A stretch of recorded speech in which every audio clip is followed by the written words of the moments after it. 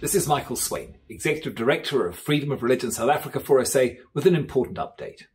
As you are no doubt aware, government announced that it has lifted the state of national disaster with effect from midnight on April the 4th, but nothing of consequence has changed for the religious community. In his speech to the nation, the President noted that in the context of a free and open democratic society, the additional powers that a state of disaster provide are temporary and limited. They should be maintained, he said, only as long as they are absolutely necessary. He acknowledged that although the virus continues to circulate, it is not causing the same levels of severe illness that requires hospitalization or the same number of deaths. And these conditions no longer require, he said, that we remain in a national state of disaster.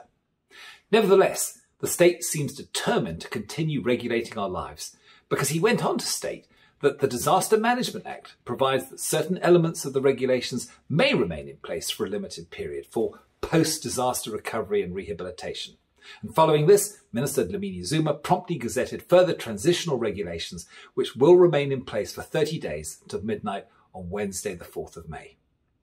Now, for the religious communities whose right to gather together has been severely limited since day one of the state of disaster, these transitional regulations mean that medical apartheid will continue to be enforced. Gatherings are still restricted to a maximum of 1,000 people, regardless of the size of venue, if you cannot show proof of vaccination or a negative COVID test taken more than 72 hours before. And even if you do provide such proof, only 50% of the capacity of a venue can be used and masks must be worn at all times indoors. Only a maximum of 2,000 people can meet outdoors without such certificates, subject to 1 metre social distancing. 4SA's view is that these transitional regulations unjustifiably infringe upon human rights generally, and in particular upon our rights to religious freedom in Section 15 of the Constitution. The state of disaster has been ended precisely because COVID-19 is no longer seen as a severe threat to public health. The state can no longer show, therefore, that it requires extraordinary powers to take exceptional measures to curb its spread and flatten the curve.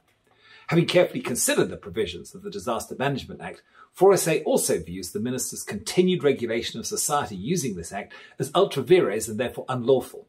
This is because the Act only grants the Minister authority to make regulations if a state of disaster is declared. To be clear, once a state of disaster is formally ended, the Minister is no longer empowered by the Act to make any further regulations.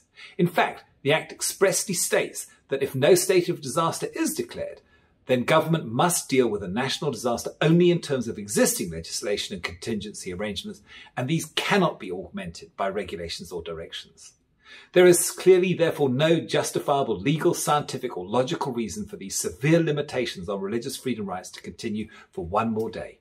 For this reason, it is more important than ever before that everyone sends in a submission to object to the draft health regulations before the deadline of Friday 15 April. If we fail to make our voices heard, these new health regulations will simply take over when the transitional regulations expires. An unaccountable executive will then have the power to control every aspect of our lives and society permanently and indefinitely through regulations issued by the Minister of Health. This is not only a severe erosion of our religious freedom rights, but in a very real sense, it's the death of our democracy.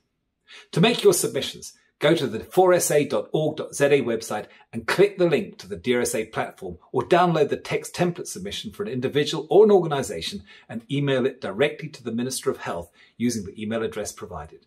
Links are provided in the descriptions below this video. Let's stand together for faith and freedom. Good day. This is Daniela Ellerbeck, the Legal Advisor to Freedom of Religion South Africa. Remember to like and share this video, and then click on the subscribe button to make sure you never miss our video updates on vital religious freedom issues.